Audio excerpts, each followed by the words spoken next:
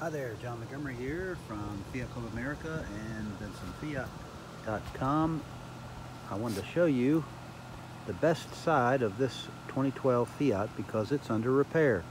This is a 2012 Pop with 58,000 miles, but unfortunately it's been wrecked in the front. It was hit by a truck, and I want to show you what I did to get the frame rail straightened out.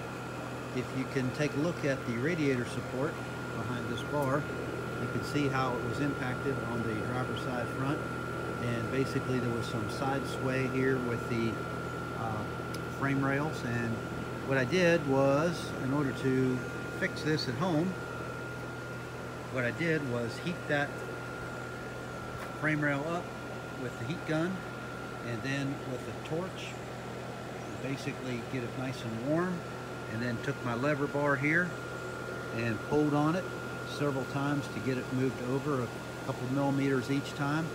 After about 6 or 7 pulls, it's pretty much back into place. The other side also heated it up and moved it back over toward the driver's side because it had about a 10-degree pitch on it.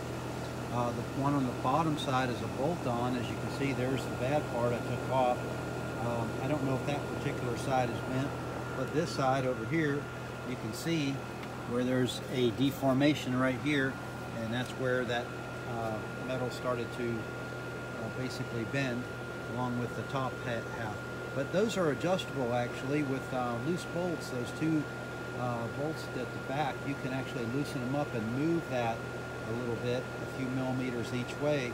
There's the center support, and that's not the center support that was on the car. I left the original one on because it wasn't bent.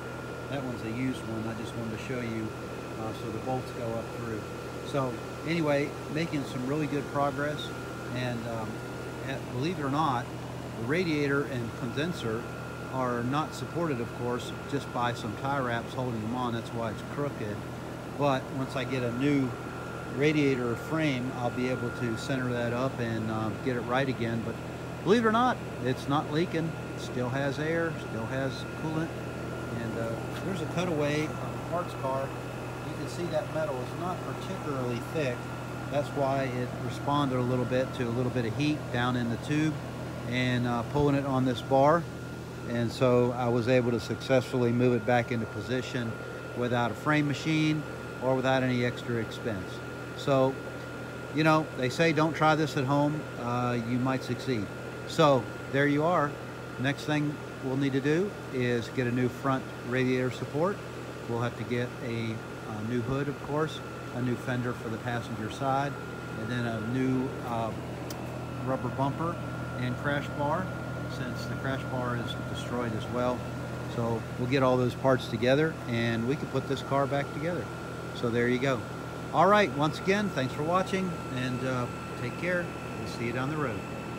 Ciao.